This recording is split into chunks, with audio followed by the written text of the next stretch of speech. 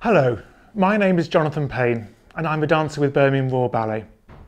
I don't normally have such a long wig on and a beautiful beard and a large floppy hat, but I'm playing the part of the woodsman, and you will see me at the very start of the performance and also at the very end.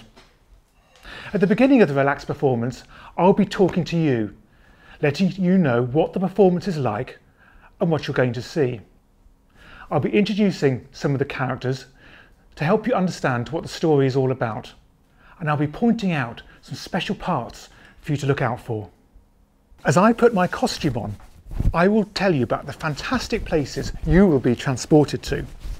You will go to the rich merchant's house, a mysterious forest and castle, and a glorious ballroom. You will meet the raven and his dancing birds of the air, and of course, you will meet the Beast. Now, we have wonderful sets and costumes in Beauty and the Beast, and fantastic music to make your time at the theatre a wonderful experience. Our story starts with the woodsman, that's me, in the forest, playing with my baby fox called a vixen. Suddenly, the prince and his friends arrive, and they try and catch the vixen. Now, I think this is the wrong thing to do, so I change the vixen into a flame-haired girl, and I turn the prince and his friends into beasts. This is because I want to teach the prince a lesson, that he must always try and do the right thing. Next, you will meet some of the other characters. Of course, there's beautiful Belle, her father, the rich merchant, Belle's two silly sisters, and Monsieur Cochon.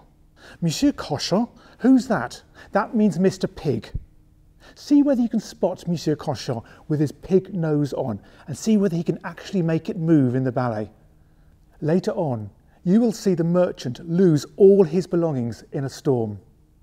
At this point in the ballet, the stage will be quite dark and there will be flashes of lightning. But this is nothing to worry about. This is to create a mood and help tell the story. In fact, a lot of the ballet happens in a dark, mysterious forest. But at other times, as in the merchant's house or in the glorious castle ballroom, the stage is bright and exciting.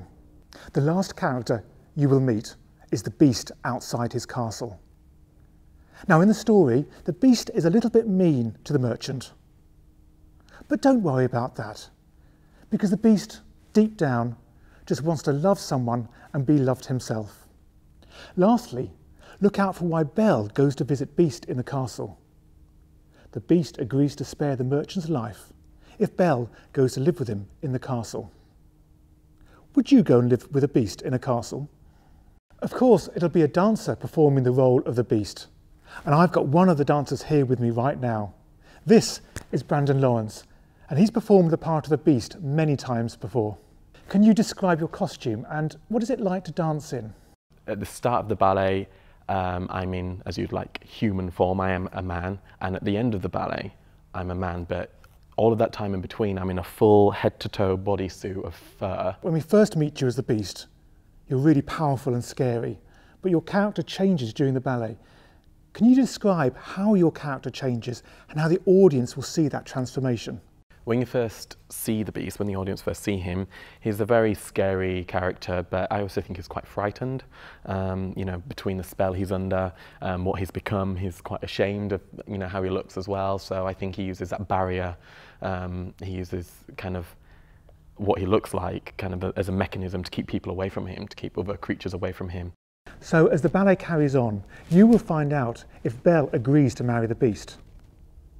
You will also see if Monsieur Cochon finally decides which sister he is going to marry. And most importantly, you will see what happens to the Beast when I, the woodsman, enter his castle. So I'll see you at the start of the performance. I look forward to seeing you there.